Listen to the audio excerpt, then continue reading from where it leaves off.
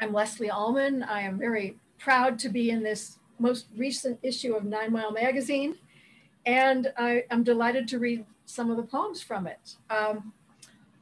The poems, well, all three of them, I'm going to read one now. All the titles come from Brian Eno's Oblique Strategies.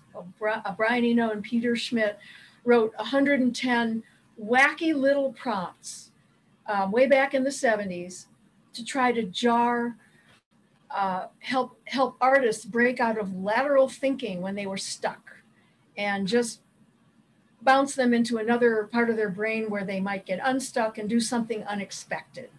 So I took all of them as titles for 110 poems. I didn't keep them all, of course. But I wanted to let those titles catapult me somewhere, just as they were meant to do for artists and composers. And I had a wonderful time doing them. And so this first poem comes from one of the strategies. And so all the titles are theirs. Honor thy error as hidden intention.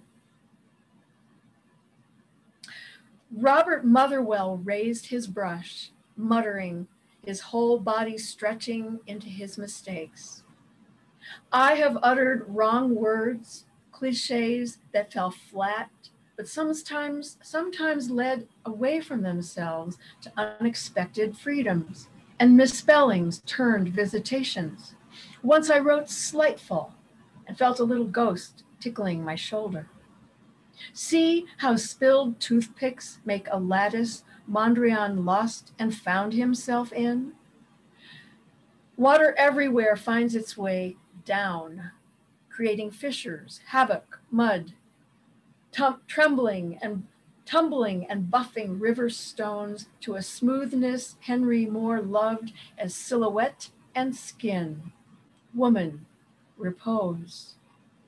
Gravity never apologizes for a mess, though I have made errors from which the court inside me will never let me off.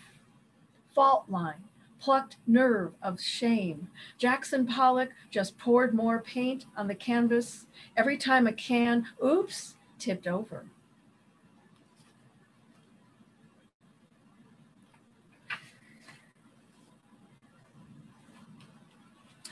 Another title from Brian Eno and Peter Schmidt. This is Faced with a Choice, Do Both. I wish I was dead, a friend mumbled on the chairlift a month after his wife died. Mumbled so low, I wasn't sure I heard, after I asked how he planned to spend his winter. Dead his voice, the sear, cauterized small talk, his abyss now mine. I had never heard this in a voice before, utterance from the realm of endings.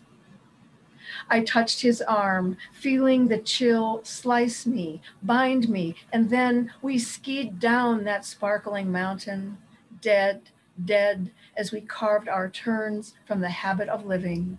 Dead, a curtain I suddenly could not part, vacuum I could never again dismiss. Dead, the two of us, savoring our skills even then, because what else could we do as our skis caressed from memory the loved terrain and bright snow, sunlight touching us, dying all over.